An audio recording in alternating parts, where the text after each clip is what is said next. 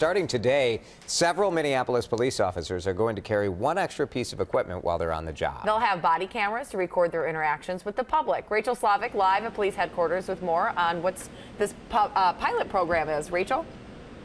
Hi, Jamie and Jason. This is just the first phase of the body camera rollout for Minneapolis police. Over the next 6 to 9 months, 36 officers from the 1st, 4th, and 5th precincts will test out these cameras and figure out the best way to implement it across the department. The goal is to have a body camera on every patrol officer by the end of 2015. Now, there are two different types of cameras.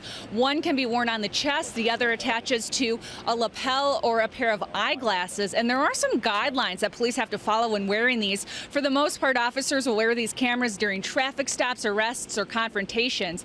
And while there's the expectation to keep the recording device rolling, it's really up to the officer to turn the camera on or off. And there's been concern that allows for a loophole for police to turn off the camera. But Minneapolis police say this is all about helping with officer accountability. These will provide an extra layer of transparency to the police department. It will also help us against frivolous complaints, and it will really show people what officers see when they're out at their daily job.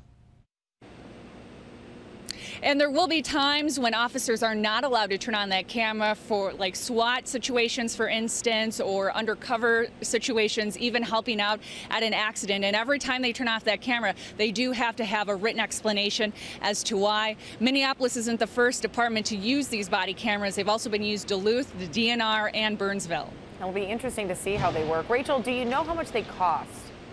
Right, these cameras would cost about $1,000 each. And again, the goal on every patrol officer by the end of 2015, paid for by the city. All right, Rachel, thank you.